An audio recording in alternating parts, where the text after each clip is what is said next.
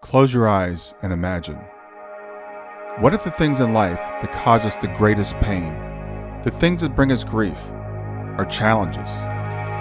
Challenges designed to help us grow, to ultimately become what we were always meant to be. We feel like we've been buried, but what if, like a seed, we've been planted? And having been planted, we grow to become a mighty tree. Now, open your eyes. Open your eyes to this way of viewing life. Come with me as we explore your true, infinite, eternal nature. This is Grief to Growth, and I am your host, Brian Smith. Hey everybody, this is Brian Smith back with another episode of Grief to Growth, and today I've got with me Jonathon Aslay. Jonathan's written a book about dating in midlife, and Jonathon also has a son that's in spirit, and we call those shining light parents. People have children in spirit. So I'm going to introduce Jonathon. We're going to talk about relationships. We're going to talk about grief and those types of things. So Jonathon is one of America's leading midlife dating coaches, and he's expanding on a deeper essential philosophy of what it truly means to love. After Jonathon lost his 19-year-old son, Connor, in 2018, his grief led him on a soul-searching inner journey where he became aware of an often overlooked dimension of the dating conversation. And he realized the process of dating reveals the most common emotional health issue faced by many singles that are seeking a partner, and that is a distressing lack of self-love, self-worth, self-regard, and self-love. So today he's on a mission of encouraging both women and men to fully love themselves in his book that's entitled What the Heck is Self-Love Anyway?, which is packed with fun, engaging spiritual and personal growth practices, his dynamic midlife mastery mentorship program that inspires hundreds of people daily around the world, and Jonathon's podcast, What Will Love Do? And his website is jonathonaslay.com, and I'll put that in the show notes, but it's Jonathon, Jonathon, Aslay, Aslay.com. So with that, I want to welcome Jonathon Aslay to Grief to Growth. I'm excited to be here. Thank you so much for having me. Yeah, Jonathon, it is really good to have you on. We were just talking right before we got started. We have something in common, our children in spirit, and we found out they're almost exactly the same age. Your son, Connor, passed in 2018 at the age of 19. My daughter, Shayna, passed in 2015 at the age of 15. Yeah. So when Connor passed, how did it impact you?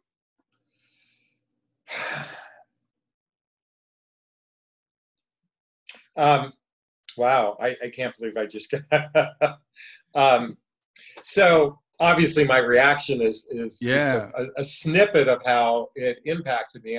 I think as a parent, I know this is true for most parents, but I can only speak for myself. I think the moment my first son and my second son, Connor, were born, I lived in constant fear on some level. I mean, while this is this joyous thing to have this bundle of, this energy and baby and whatnot, I lived in fear of things like, would they drown in the swimming pool? Would they get kidnapped? I mean, boy, anytime I saw something on a kidnapping, I'd go, I'd lose my mind. Yeah. Or worse, they'd end up in jail or something like that. So I had all these constant fears. And so the moment I heard he passed away, it was like all those fears realized in that second. And I want to say I didn't ever think this couldn't happen to me, but on some level, like this couldn't happen to me kind of thing. And when I say me experiencing this but yet the fear, it's interesting. I'm very tongue-tied, which is very rare. So that question hit me because I recognize that on some level I was prepared for it. Not because, any expectation from him, but I'd been doing a ton of personal development and spiritual work prior. And a lot of that work prepared me for it from an emotional perspective. So why I got tongue-tied was my mind was all in fear and that anxiety, but ultimately when it happened, I was relatively calm. Now, I want to differentiate between the shock kind of calm that happens or denial that can happen. But on some level, I was calm. And I want to share that a little bit deeper later on in the podcast. But so when it happened, I had these mixed feelings from all that anxiety that I'd always had versus also the reaction that I was relatively calm. And I know that sounds counterintuitive, but no, I totally relate to that. For myself, I had a massive fear of death, of my own death. yeah. So I did a lot of personal development studying to try to alleviate my own fears. So, and I think as a parent, we're always worried about our kids. We're always Yeah. think, what if the worst things happen? Because I mean, Yeah. that they're our lives. So I would say I could totally relate to what you're saying, because I was in a sense prepared because of all the studying I had done, Yeah. but I never really expected it to happen to me. And that's Yeah. how it is. It feels like when your kid dies, it happens to you, right? It's a personal thing. Oh boy, is that such a, like, all of a sudden everything you've ever watched before, seeing someone else's kid pass away or something happen, bam, now it's, I don't want to say your turn, but your experience.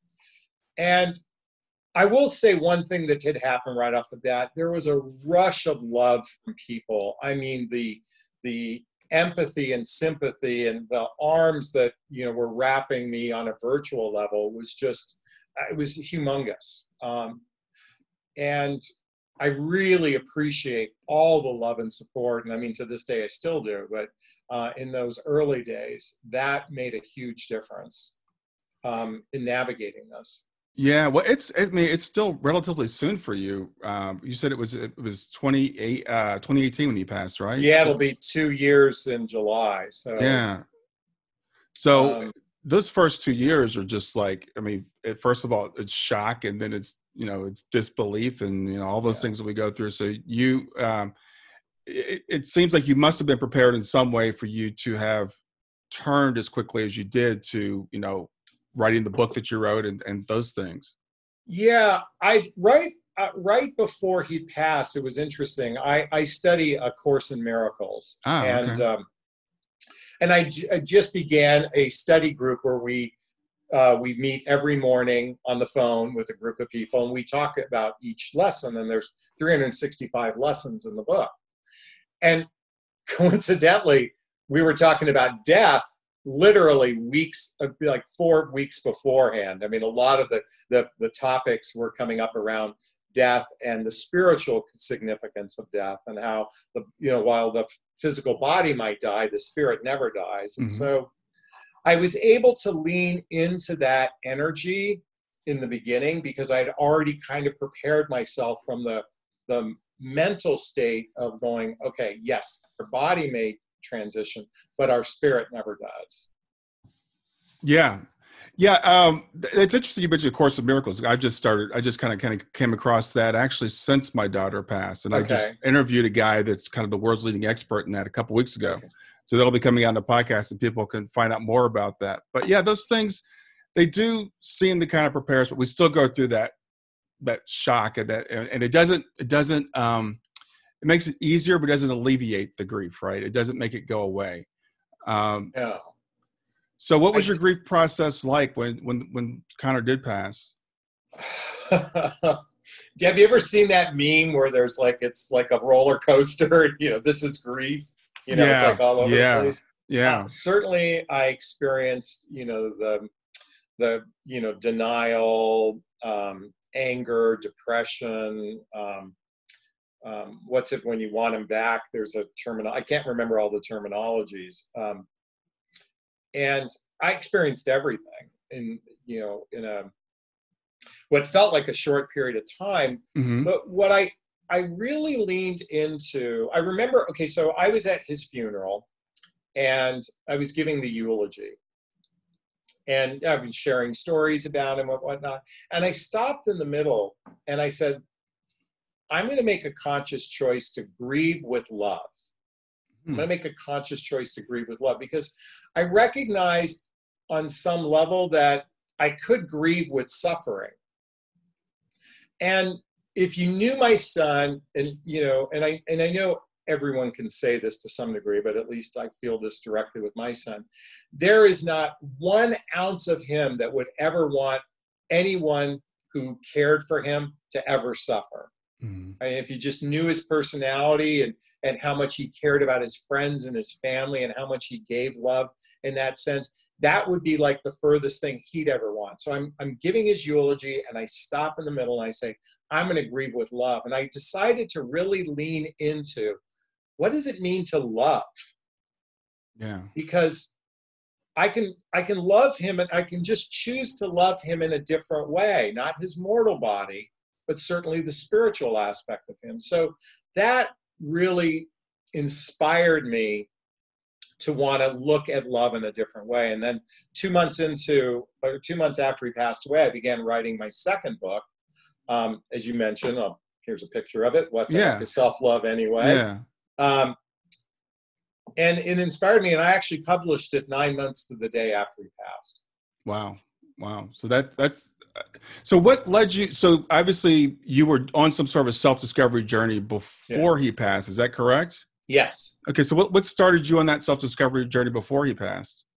Oh, well, see, now what's interesting, because let's see, it was about 12 years before he passed. I went through a divorce, lost my $250,000 a year job, and got wiped out in the market crash of 2008. Mm-hmm. I mean, I'm talking about a 7-figure wipeout. So at one point I was worth, well over $1 million. And then in 3 months that was gone. Wow.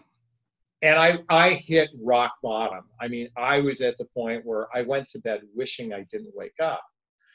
And I remember the movie The Secret came out right about that time. And I'm like watching this, and I'm like, this resonates with me. And then I watched another movie called What the Bleep. And then I started to read books about personal development. Tony Robbins, was popular. I mean, he still is, but very popular at that time. And so I had some Tony Robbins CDs and that sort of thing. So I started to immerse myself in personal development. At the same time, I'm curled up on my couch, closed the drapes, and didn't want to live. So, I mean, there was this interesting dynamic. And in fact, I mean, to add to that, I was addicted to online dating. I was like addicted, because I was like so wanted the feminine energy. I wanted to connect with women, which eventually became my profession, this addiction. So I had 3 things going on: my depression, my addiction, and then my curiosity for personal development. And I say that all of that work prepared me for the emotional chaos. It was like a vaccination to emotional chaos. So by the time he had passed, which I thought would have brought me over to the edge and never returned, right, I had done so much work on myself, and hence why I'm wearing a t-shirt that says self-love, is that I was a little bit prepared. I mean, it doesn't take away from the pain, but it was a little bit easier than had I not been prepared, or at least that's my perception anyway. Yeah, it's really interesting, talking to you, Jonathon, and going through your life and looking backwards. There's a quote that I always talk about was, life can only be understood looking backwards, but we have to live it forward. And as we look back, going through your life, it's kind of like, okay, well, this prepared me for this, and this prepared me for this. And it's, it's just reality. A lot of times the worst things in our lives are the things that really make us stronger. I would say reveal our strength. It reveals a strength that we didn't know we have. Yeah. But we go through that, like you said, curled up on the couch, you wake up in the morning, you don't want to be there. And anybody that's lost a kid can relate to that feeling. I think we've all had that.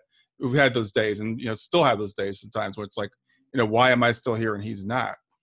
But, it's interesting how you've taken that and used that to motivate yourself to move forward.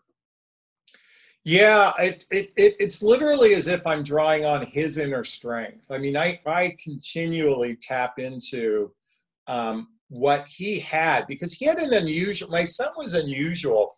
In fact, one of the can I curse? Yes, sure. Okay. Yeah. One of the chapters in the book is "Don't let anyone fuck with your chi."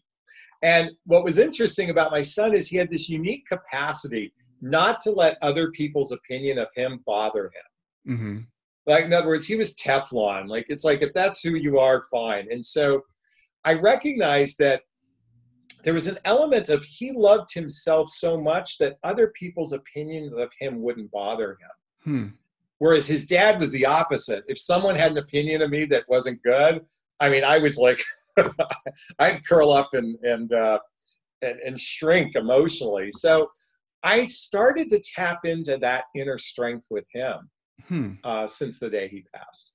It's another thing I find interesting when I talk to people whose children passed early. It's anecdotal, but it's been my observation. These kids seem to usually have something really special about them that draws people to them, and that we learn from our children. My daughter was just like, she was kind of similar. She was like, she had so much self-confidence, and she loved herself, and she did what she wanted to do. She was kind of her own person. She was 15, but she was a feminist. Remember, she wore this t-shirt, this sweatshirt to school one day that, said feminist across it. One of her teachers was like, I want one of those t-shirts. She had my wife make it for her. Yeah. So there's something about our kids that, even after they pass, we're still drawing strength and inspiration from them. So I'm just curious, do you believe in soul planning? Do you think that you and your son Pat planned this, or? Oh, well, so you're going to find this interesting. There's two facets to what I'm about to share. So my son struggled in school. He struggled with reading and writing.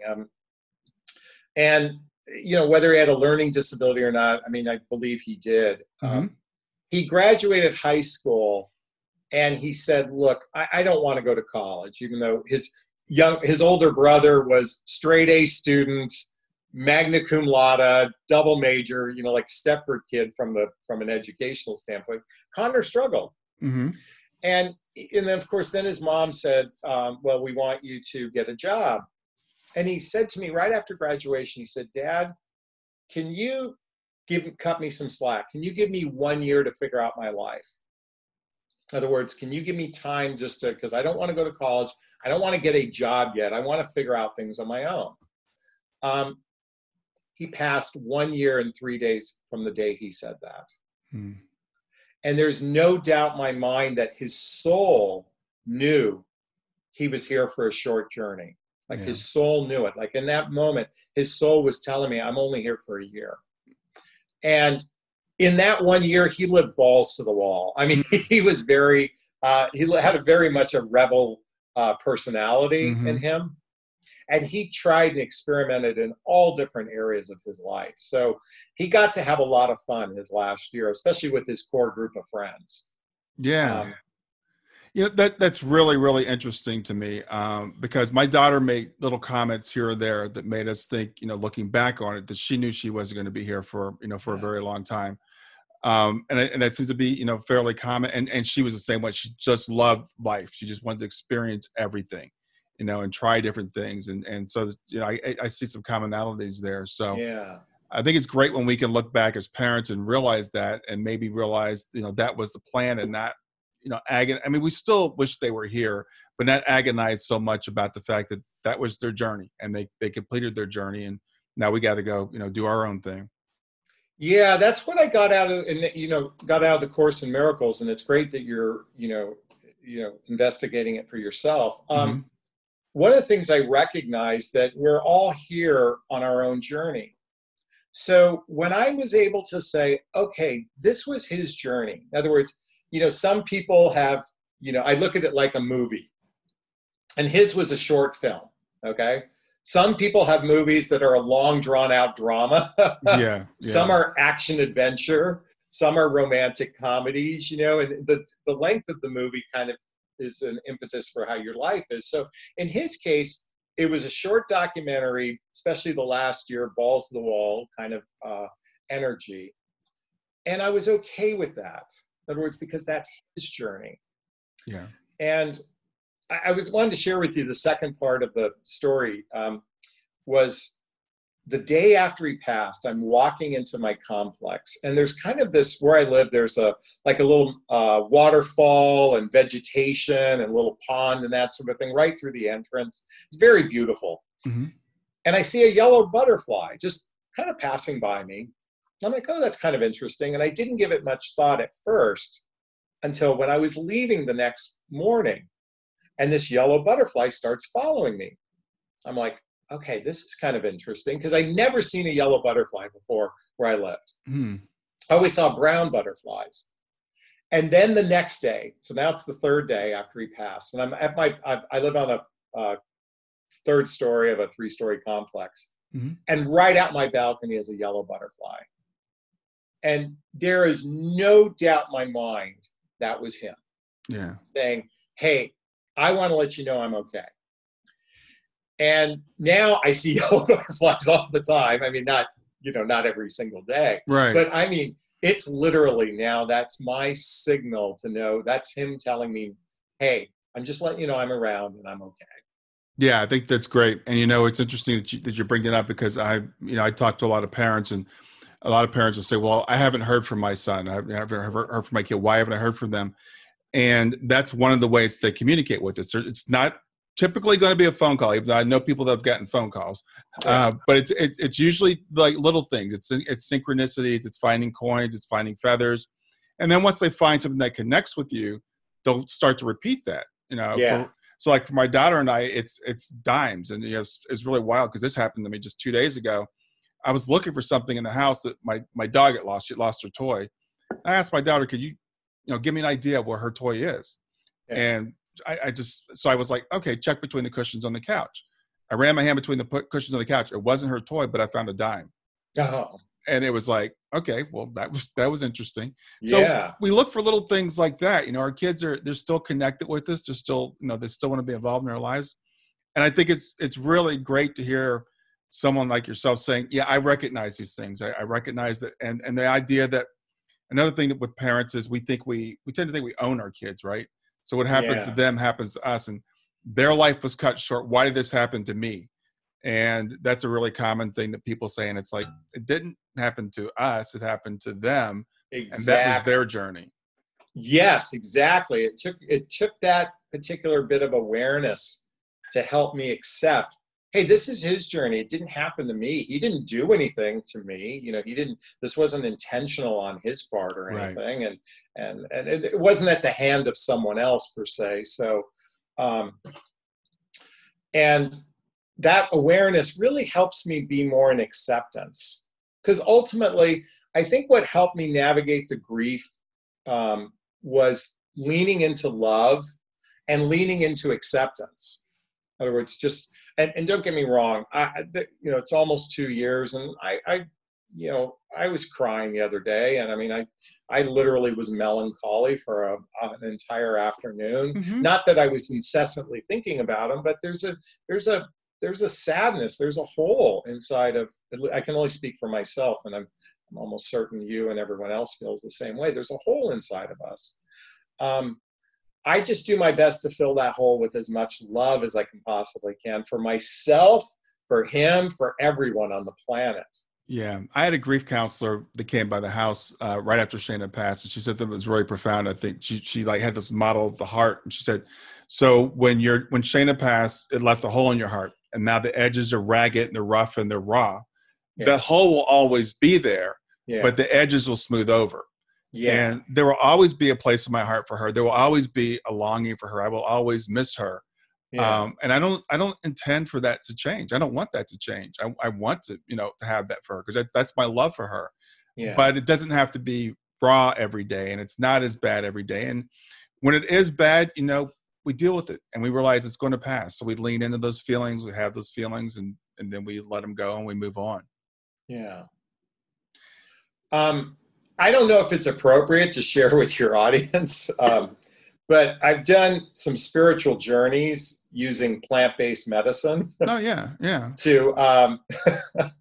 And actually, each time I've done it in the last year, and I've done it 3 times, I've connected with him. I mean, I've connected with him on a deep level. And one of the messages he sent me, which I thought was very profound, was I was kind of playing with my eyes open and my eyes closed, because when you're on the medicine, everything is kind of euphoric and kind of a dreamlike state. And there was a bright shining light. And he says, hey, Dad, you don't have to close your eyes, because the light of love is just engulfing you right now. And just always remember the light of love is on. So you don't have to. And what I think he meant when he said that was closing your eyes is like being afraid being a fear, not of him, but just in life in general. Mm-hmm. He's like, keep your eyes open your eyes to love, and that will get you through anything. And it was like, that message came in so loud and clear. As well as he said one other thing. He said, be grateful because I'm already in the light of love. Hmm. Like, in other words, lean into gratitude. I'm already in love. I'm in that space of love. And be grateful for that. You'll get there, what he's saying, but I'm already there. Yeah, I think that is so awesome. And I'm curious, was it ayahuasca that you did?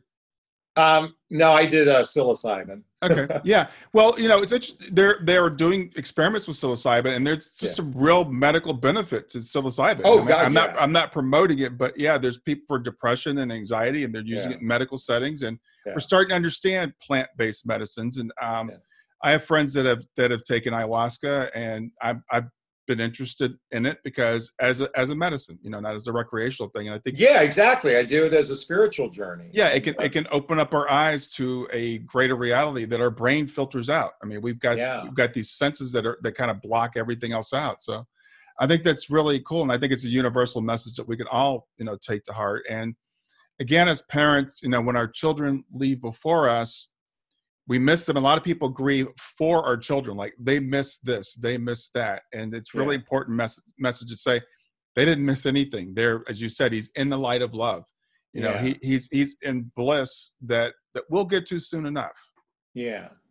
My ex-wife struggles a bit because she has that, I want to say the word fantasy, and please forgive it because there's probably a better word, but like he getting married, having children, she being a grandma to his children. So she has this missing of that, which I don't have that same strength and desire. Like I don't have that same desire as she did per se. I miss him because I liked my son. It's interesting. And actually both of my boys. I mean, what's interesting is a lot of parents may love their children, but they don't necessarily like their children. Right. And both my boys were polar opposites. I mean, they were they could be so two different people, but I really liked them. Yeah. And what I miss most is I just liked hanging out with him. Yeah. I don't know how else to describe it. No, I think it's a great way to describe it because I like both my girls, and Shayna is the younger. She's 3 years younger than my daughter, Kayla, and I miss her being here for her sister. I miss that. I didn't have the fantasies of grandchildren and stuff like that. That's just some people do. I don't. Yeah. So I don't really miss that. But there are times, she would be a sophomore in college now, and she was going to go to my alma mater. So there are times when I miss those things, but it's for me, right? She was a few weeks away from getting her attempts to start driving, and she was really excited about, driving. And it was funny because one of the readings I had with the medium, she said, Shayna is handing me car keys. Why is she handing me car keys? And she's like, and I told her she was 15 and a half. And she said, I think she's telling me she's driving on the other side. So she's like, I don't know if it's literal. I don't know if they really have cars there, but she's giving me this message. She's not missing that. Right. We're missing those things, but they're not. Yeah. Oh my God. Thanks for sharing that.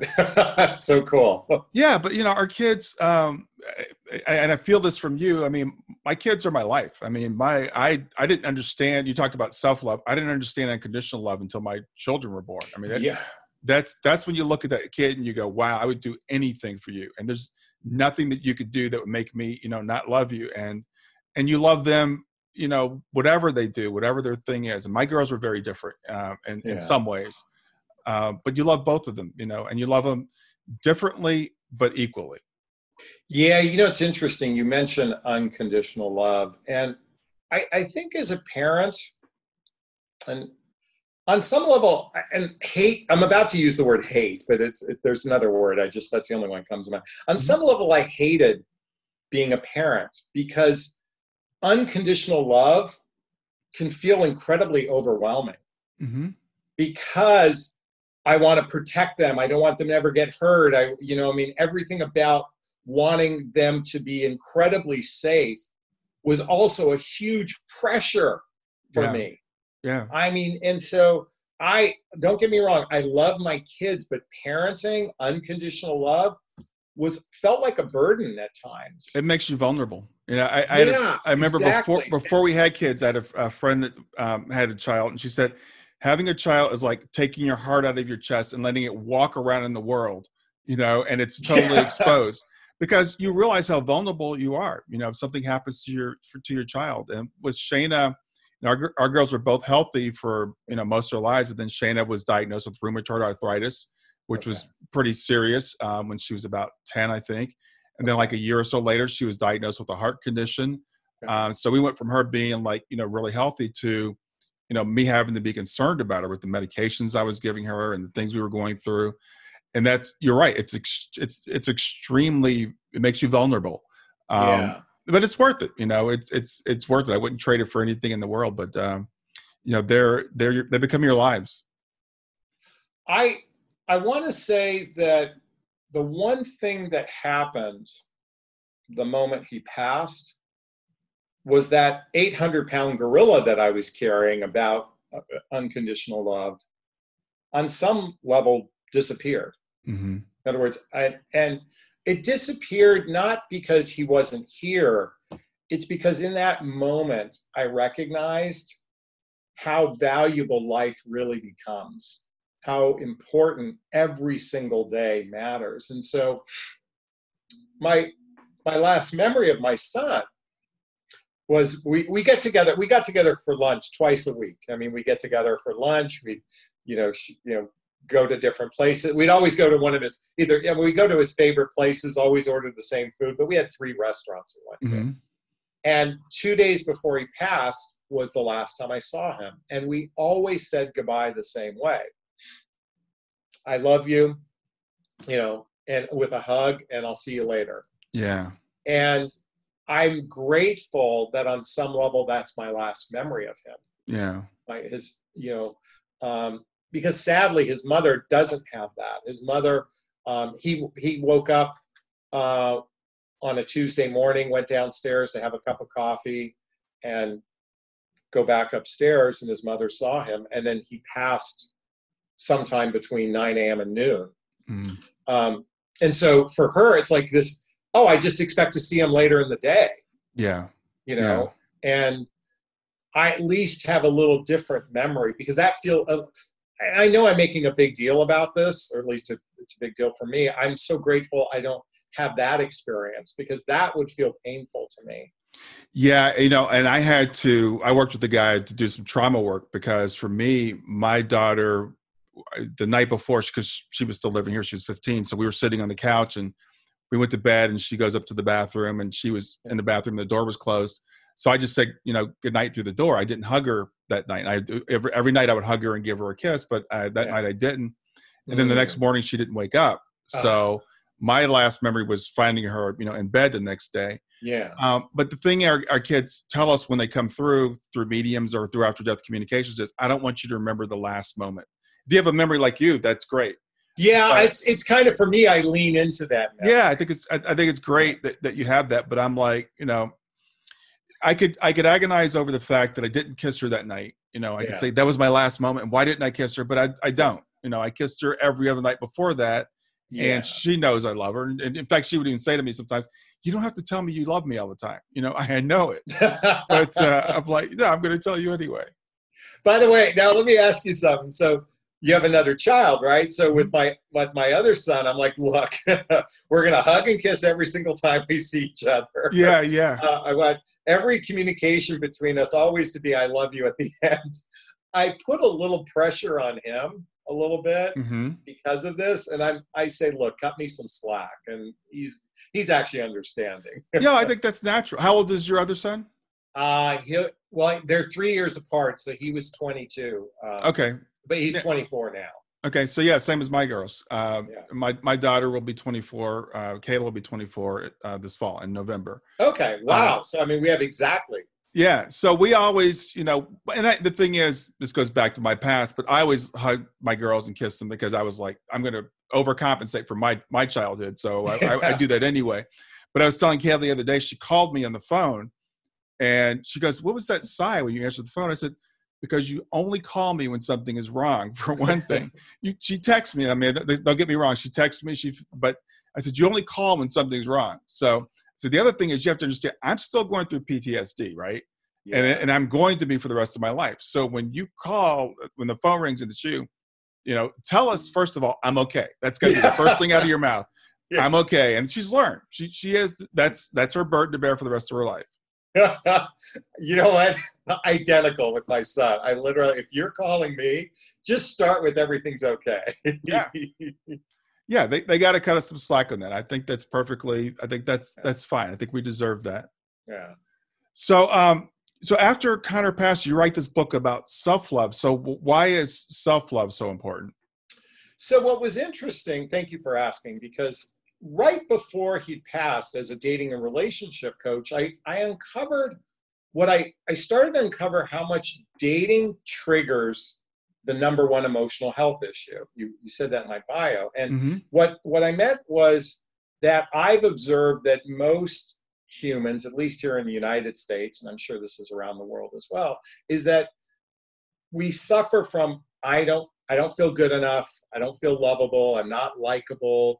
Our self-worth is somewhat fragile on some level. And while we love the idea of confidence, that underneath that maybe facade of confidence, many people are experiencing this lack of self-worth, self-esteem, self-confidence. And dating triggers this, whether it's ghosting or breakups or narcissist or cheating or all these different things that can happen in the dating realm. It triggers that experience of I'm not good enough. So I started to blog about self-love as the antidote to that, really as the precursor to building up your self-worth, self-esteem, self-confidence.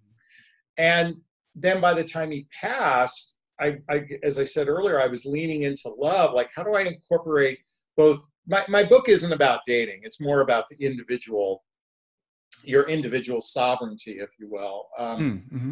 And as I kind of wrap up in the book, I say it's a vaccination to emotional chaos, because whether it's the passing of a loved one or a breakup or ghosting or whatever happens in one's life, it could be health issues and whatnot. When we have a solid core of loving ourselves, we're better prepared for the roller coaster of life. Yeah. And that's my belief, and that's what I talk about in the book. I think that's fantastic. And I love the way you put that, because I think, and I'm starting to figure this out, self-love is the core of everything. It's the foundation. It's the bedrock, right?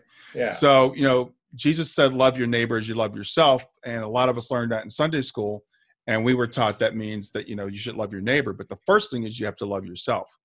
And, yes. And that's the thing that a lot of us don't really, understand. And I was talking with the guy last night who's written a book about the 10 life lessons learned from near-death experiences. And the first lesson, the universal lesson for people with near-death experiences, the other lessons, they might pick up here or there. It's all about unconditional love. It's all about unconditional love. Yeah. And again, the first love is the love for yourself. Yeah. But in our society, we've been taught that self-love is equal to selfish, and we shouldn't do that. We should be humble. We should be,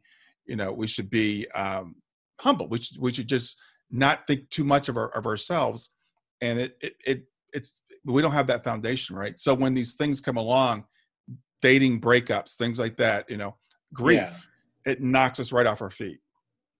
So what's interesting in the Course in Miracles, we talk about it's not stated in this way, so I'm going to give you my interpretation of it. There's the unhealthy ego, because when we talk about self, we're talking about ego, and there is an element of unhealthy ego that either attacks ourselves. There's a self-crucifixion that can happen, or we judge others or compare ourselves to others and that sort of thing.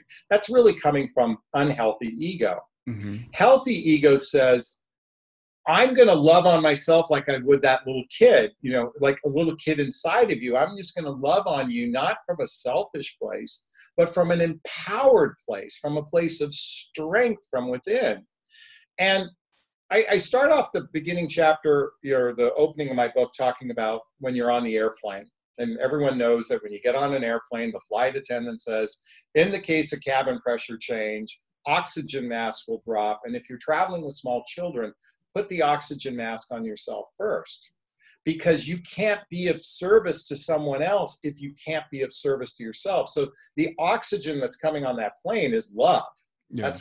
That's what I'm leaning into, is when we give ourselves an oxygen of love, we can then be of service to others. And yet we've been so conditioned that it's the other way around. Yes. And judged as if you don't do it that way, if it's all about giving and there's little room for you, how can you be of value to anyone else anyway? Yeah. So that's what I lean into. As I've doing a lot more studying and a lot of these new age, teachings, I guess I'll say, there's been a huge attack on the ego. The ego is bad. We need to kill the ego, and and I was just reading a book about enlightenment. This guy's just like, the ego is the enemy. And I think that's overdone, in my personal opinion. And I was talking with the guy, I was telling you a little bit earlier, Bob Perry, who's like an expert on the Course in Miracles. And we was talking about the ego in the Course in Miracles. And I said, my impression is, I think, Freud talked about the id, the ego, and the superego. Yeah. I think we're attacking the id or the ego when we should be attacking the id, because it's the id that's all about me, me, me. But the ego is healthy. We have to have an ego. We have to have boundaries. We have to have an understanding of ourselves, to take care of ourselves. There's nothing wrong with that. I think we've gotten out of balance with the whole thing. That's why I differentiate it from me. This is my interpretation, because the book doesn't say it that way, but it's healthy ego versus unhealthy ego. Yeah. That's just my way of phrasing it. But it's the recognition that whenever I'm attacking myself, because I could judge myself horrifically, or I can judge others, or I compare myself to others, or I'm in guilt, or I'm in resentment, all of those experiences are born out of fear and ego, the unhealthy aspects of life, because it's really born out of fear. So the healthy part of ego, the way I interpret it, is how can we lean more into love? Yeah. And, it's interesting, though, a lot of people throw around the word love. Oh, I'm very loving, I'm very giving, I'm always this. But oftentimes it's still coming from a selfish place. I need you to be this way for me to feel good. Right. Instead of, hey, I'm just going to give no matter what happens. Right. It's giving with the proper motivation, and it's understanding that we're all equal and we're all really the same. We're really all one. And if you really understand that, then you will love other people, but you'll also love yourself. And I think, as I said, I really like what I hear you saying about, self-love being the foundation for this, whether it's dating or whether it's going through grief or going through anything, is primarily looking at, who you really are, what value you have, in and of yourself. And if you have that and you're in a dating situation and someone dumps you, you're not going to dump on yourself and say, well, they dumped me because I don't deserve to be loved, which, can happen, right? Well, I'm in a world, I coach women and they oftentimes take it, it's human nature to take it personally. In other words, as if it's a sign of your worth. And I'm here to say, hey, when someone, for example, ends a relationship, and they're basically saying we're misaligned. That's all it's saying, is we are not aligned with one another for whatever. Then the reason is irrelevant, because if they're choosing to move on, that's their choice. That going back to the journey. The unhealthy ego says there's something wrong with me. And I think, I'm going to tell you why I think this happens. I think that the unhealthy ego enters in our lives every day in some way, shape, or form as the trigger to love yourself. In other words, it's because here's the thing. As children, we've been so conditioned to experience love from others. We were never really trained as children to learn how to love on ourselves. We get love from others. So I think the ego is constantly putting, these little tests in your way so you can return back to love. In fact, another great book to read is Return to Love by Marianne Williamson. In fact, at the end of my book, I actually take you on a chronicle of the 20 years of personal development I've been through. Okay. And I recommend what I believe are some of the best books on the planet to really shore up one's self-love.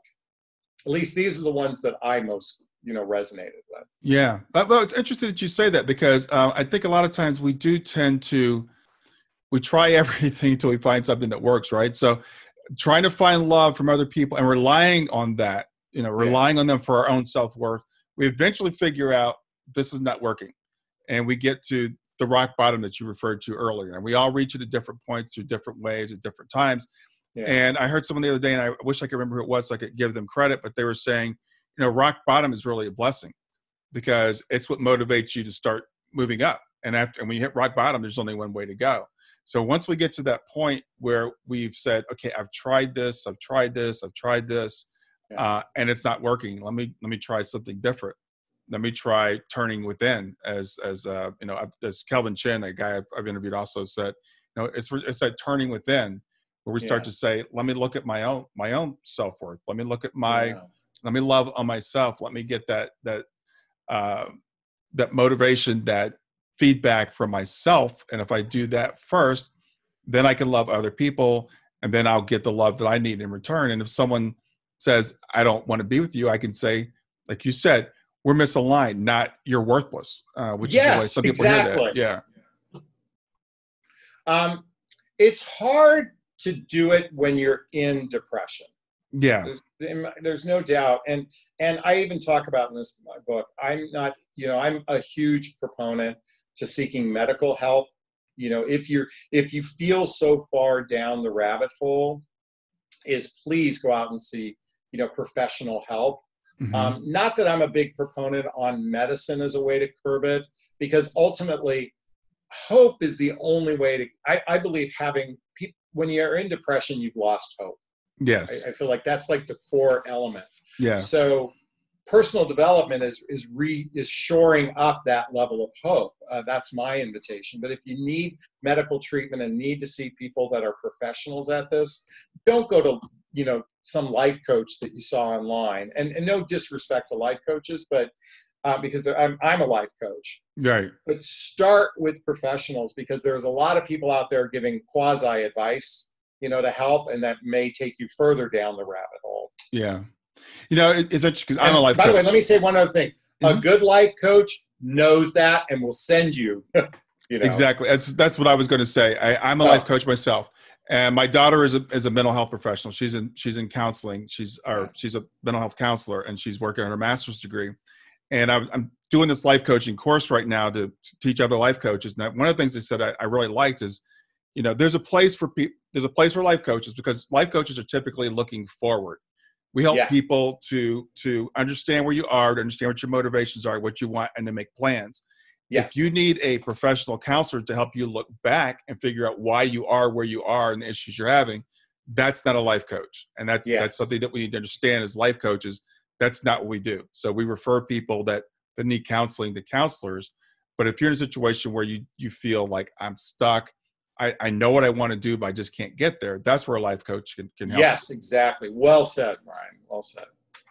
So, I think, what we're talking about, though, I think it really is, it's interesting how it applies, like I said, to everybody. I like the way we talk, we talked, your book's about, ostensibly on the surface, is about dating and your relationship coach, but it really applies to everybody, because we all could learn how to love ourselves better.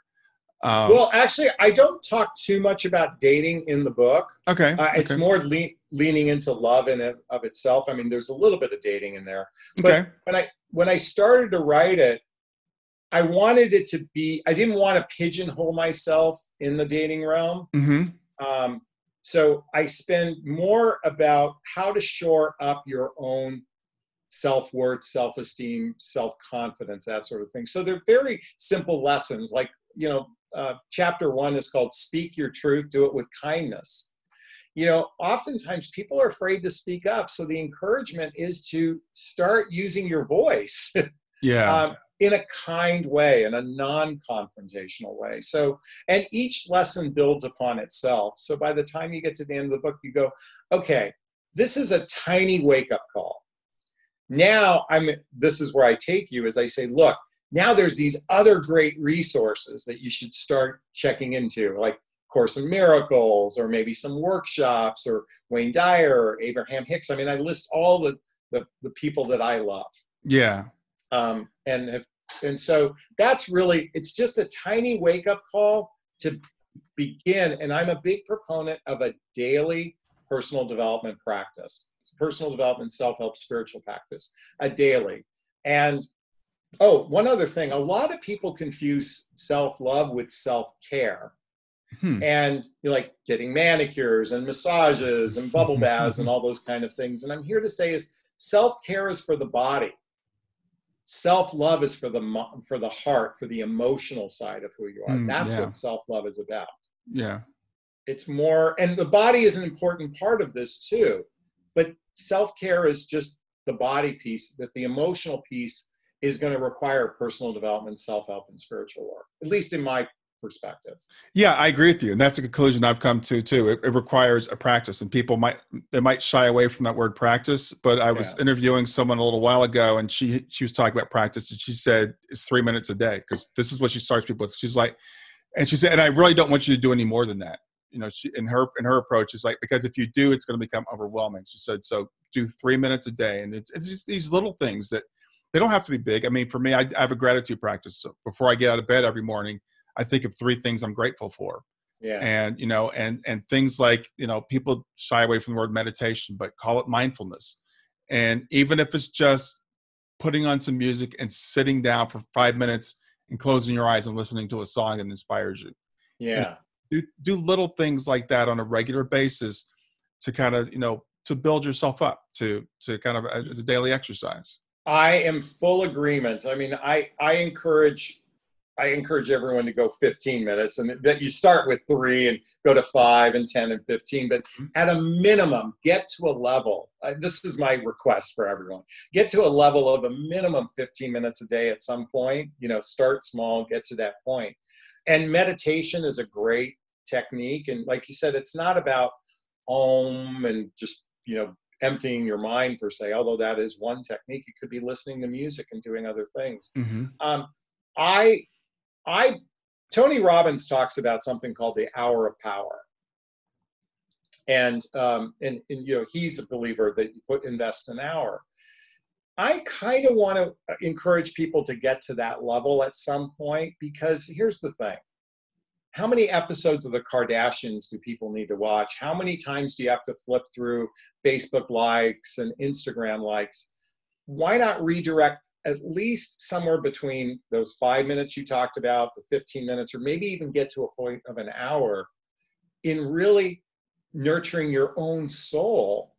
Yeah. Because those other things are merely distractions.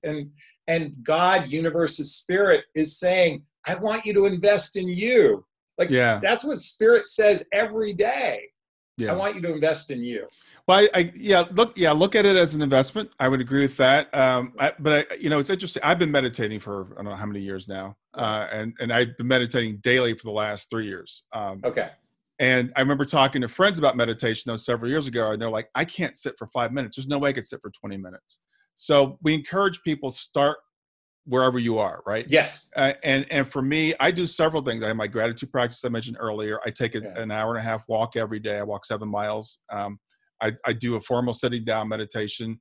So I do multiple things throughout the day. But that's where I am after. Okay, so cumulatively, you're doing a fair amount. That's great. Yeah, cumulatively, I'm doing quite a bit. But this is what I do. I was going to say, by the way, let me clarify. I don't mean all in one sitting, an hour's worth, but certainly get to that place. Are you familiar with the Hawaiian forgiveness prayer?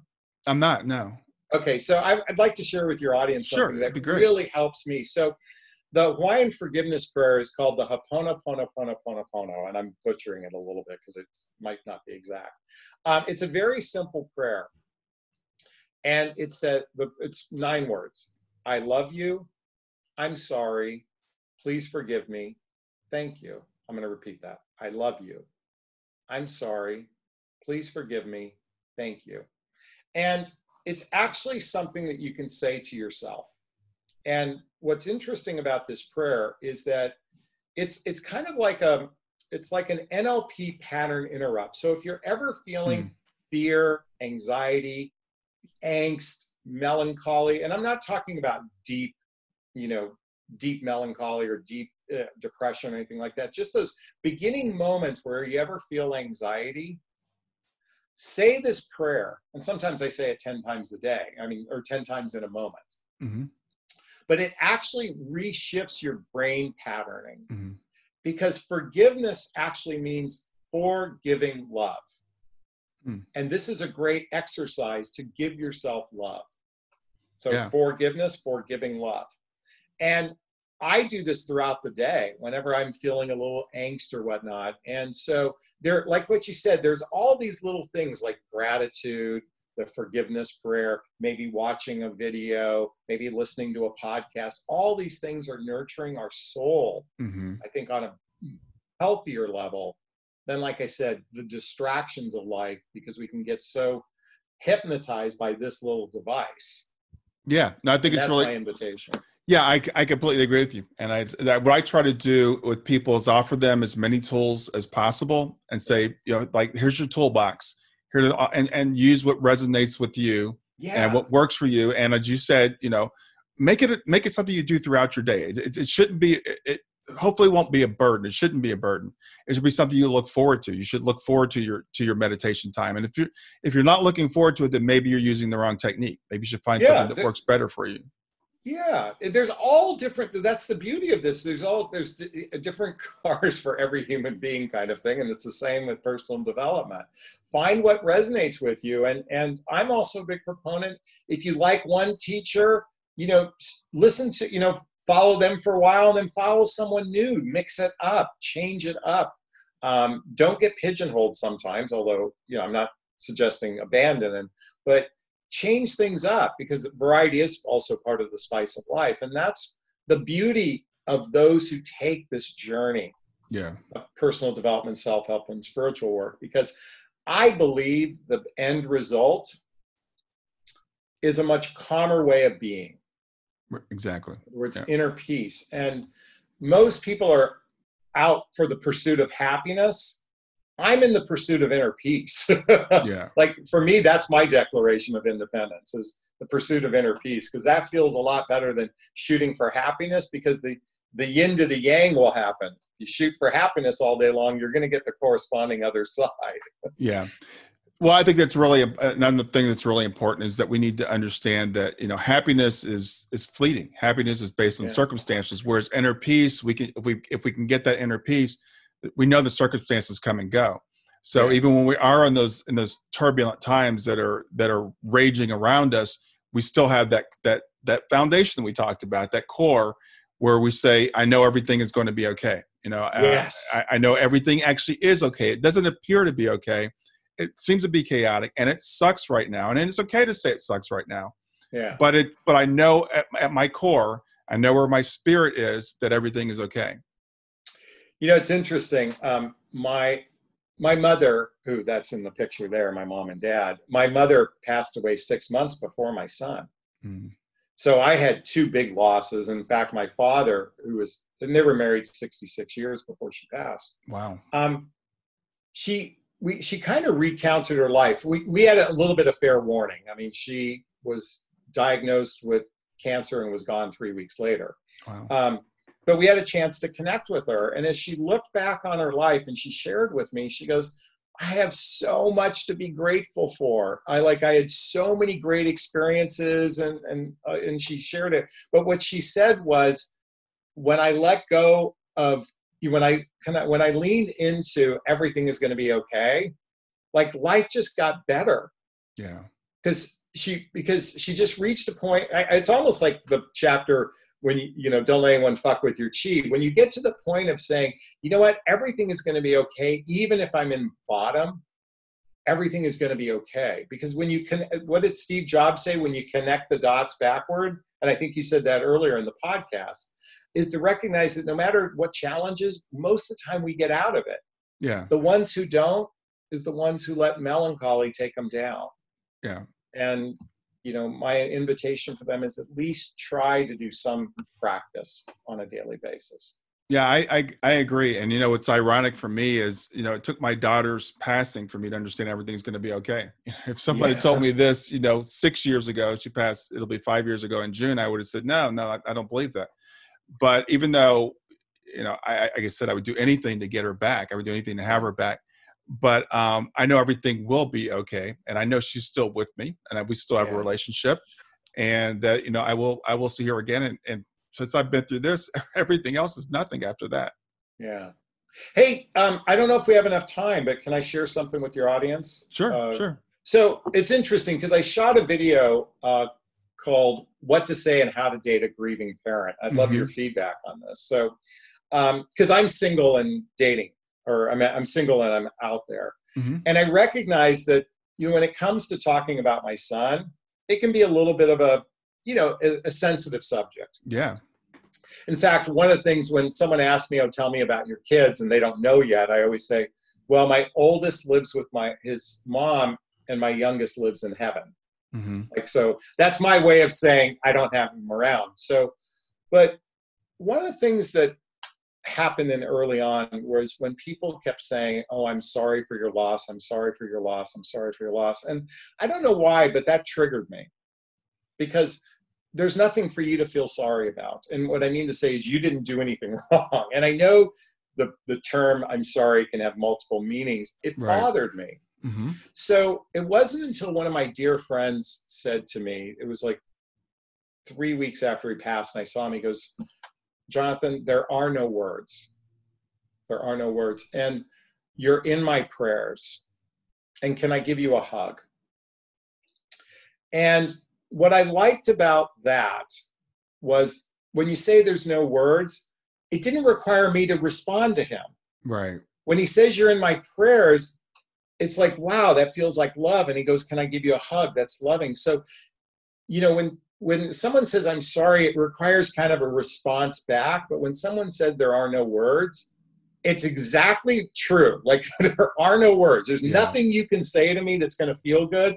So if you just say there are no words, I get it. You're acknowledging it because there's nothing you can say to change this. And so when it comes to dating a grieving parent, I certainly would encourage, that's my invitation. And I don't know how you feel about it, but no, I think just what resonated it's interesting because I wrote a book on grief, and one of the things I talked about are things to say and things not to say to a grieving person. And the thing is, there are no words. And I said this, I think I said almost the exact same thing.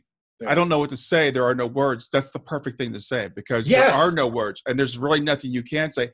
And me, even being 5 years into this and dealing with the thousands of parents I've dealt with, I still sometimes say "I'm sorry for your loss," because that's what everybody says. I know. We're so conditioned for it. So that does come out. But what I'll say is, like, I know this is hard. I'll say that to people sometimes. I don't know how you feel, but I know this is hard. Just acknowledging their pain, and that required them to come back with anything. So there, things like that, where you just acknowledge the person's feelings without, but it's difficult. It's difficult for the other person too. It's hard for us as the griever, but for the other person, they don't know what to say. And people don't ask that's why I like "There Are No Words." Yeah.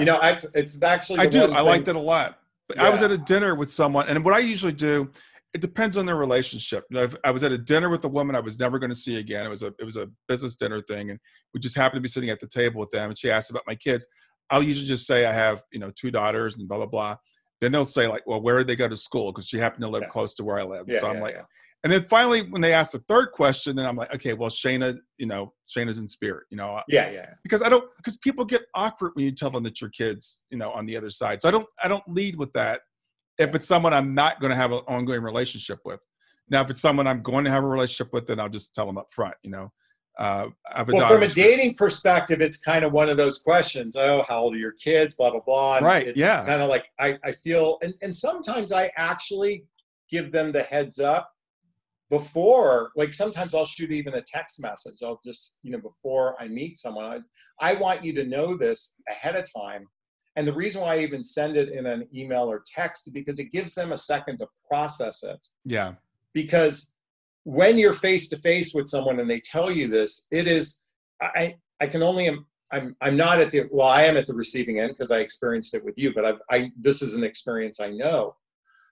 I can imagine how hard it is to hear that information. And again, they don't know what to do. It's almost like deer in the headlights. So I prepare them, at least from a dating perspective, a little heads up, because I know that's a big responsibility to navigate, emotional responsibility. I agree. And that's the only reason, because a lot of parents will ask me, so how do I respond when someone asks me how many kids do I have? And I'm like, it's totally personal.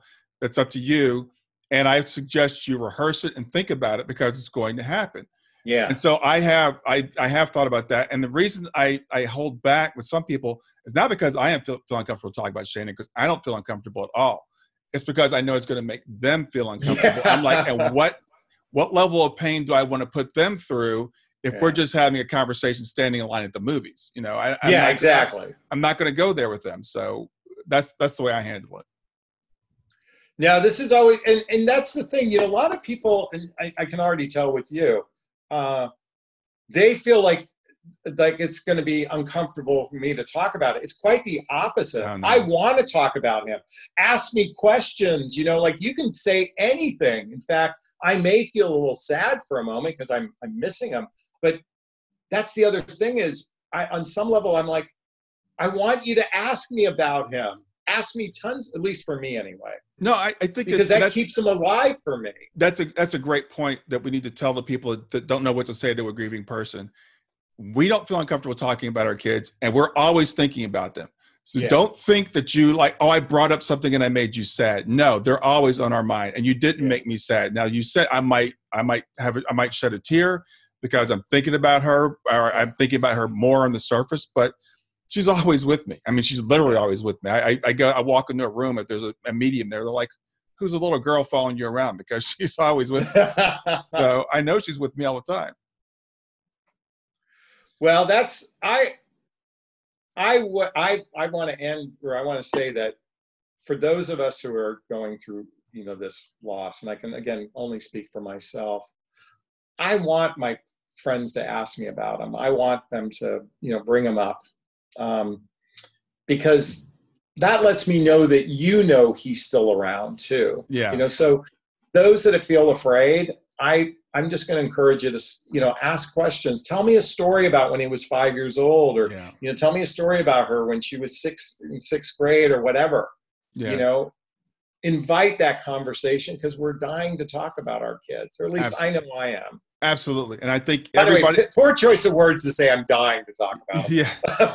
But every parent I've talked to, and I've talked to thousands, says that I want to talk about my kid. I like to talk about my kid. I shouldn't say every parent. Sometimes in the early stages, I have known parents that have said, actually I did talk to a client that said, we don't bring him up. Her husband and her other son, they don't bring him up. And I'm like, this is something we need to work on. Because they're all walking around thinking about him, but they don't talk about him. Yeah. Well, Jonathon, we've been going about an hour now. I really appreciate your time. It's been great getting to know you. I want to give your information again, and then I'll ask you if you have anything you want to close with. But your website is JonathanAslay.com. That's JONATHONASLAY.com. I'll put that in the show notes. The book is What the Heck is Self-Love Anyway? Sounds like a great book, so I encourage people to check it out. Yeah, thank you so much. I'm so honored. I've